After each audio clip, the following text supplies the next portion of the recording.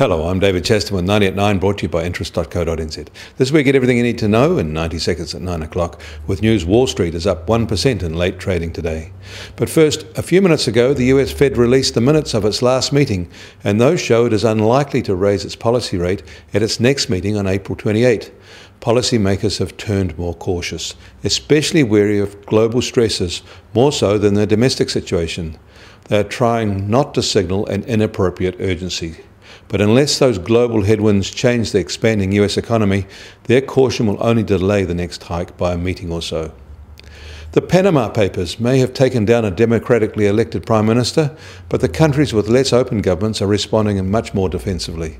China has blocked any conversation about the issue, but the evidence that powerful Chinese families have used tax havens to shelter their personal wealth is mounting, implicating even President Xi. Not that anyone in China will know, however. There is still no major scalp revealed in New Zealand yet, apart from our general reputation, of course. And staying in China, on average, each person now has 4 bank cards. That's according to an official report.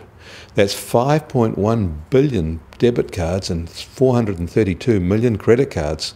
And on those credit cards, they've borrowed $1.6 trillion. More from China, people there were more enthusiastic about buying a car in March as fuel costs fell and the perception of current timing for buying a car turned more favourable. Their car purchase indicator, a composite indicator designed to gauge future demand for cars, rose to 91.4 in March from 88.2 in February, marking its third consecutive increase and its highest reading since May 2014. The latest international air freight volume data shows some trade headwinds, however. Volumes were down a sizable 5.6% in February compared with the same month a year ago. But one big factor distorts the result. Last year, there was a US port strike, which unusually boosted overall volumes.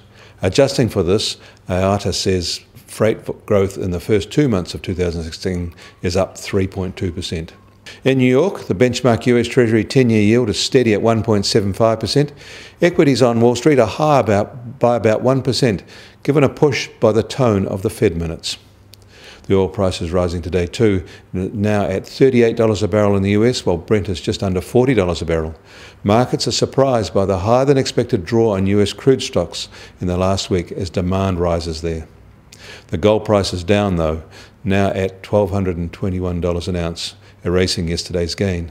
And finally, the New Zealand dollar will start today still in its range at 68 US cents, 89.8 Aussie cents, and 59.7 euro cents. The TWI is at 71.1.